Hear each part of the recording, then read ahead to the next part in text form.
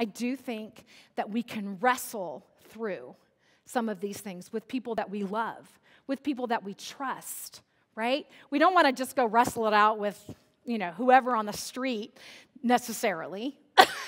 But if there's people that we love and trust and that we know has at least some of those same basic thoughts and principles, we can wrestle it out and we can be okay. And wrestling's hard, right?